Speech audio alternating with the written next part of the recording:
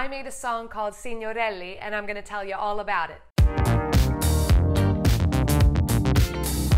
Hey guys, this is episode 3 of my 4-part mini-series about the 4 songs on my EP, Send Me Your Daughter, from last year. As mentioned, I wrote, produced, performed, and released the music myself under the moniker Galleriet.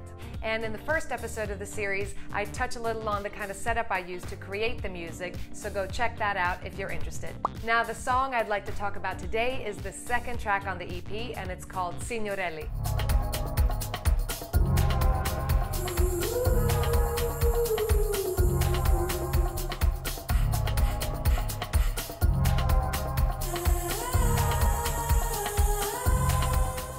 Signorelli gets its name from Italian Renaissance painter Luca Signorelli. Luca Signorelli was born in Cortona in Tuscany around 1445 to 1450. The exact date is uncertain. I first came in contact with his work as a small kid, visiting the Orvieto Cathedral, which is in Orvieto in Italy.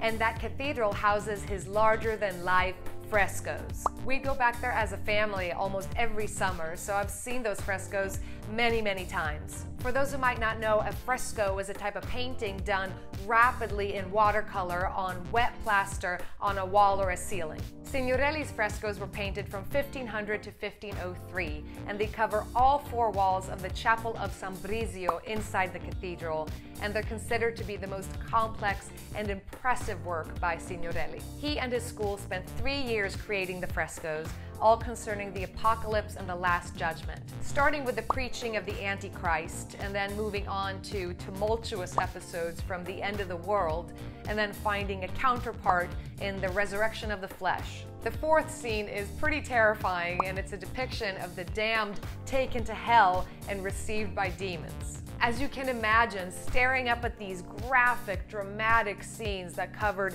entire walls left a strong impression on a young mind. I wasn't raised religious, so despite being aware of their Christian context, I approached the paintings more akin to how a child digests a thrilling and treacherous fairy tale, something like Hansel and Gretel or The Little Red Riding Hood. I was intrigued by these terrifying paintings, and I wanted to learn more about the stories that they told and all the little details in every fresco. While I was writing the music for what was eventually to become Signorelli, I found myself thinking of those frescoes. There was something about the mood of the song, that strict rhythm that felt almost like panting, mixed with those surreal, floaty synths. It just made me think of that 4th fresco, the damned cast into hell. And so the first few lines of the song were directly inspired by that painting and its contorted human bodies tumbling down from the sky. Slowly descending, upward and down, inward and onward, seems never ending. If you look closely at the painting, you'll spot a woman on the back of a flying demon toward the center of the piece. Legend has it that this woman is a depiction of a real-life lover who scorned Signorelli during the painting of the fresco, and that led him to immortalize her in this rather cruel way. Sheesh, a little dramatic.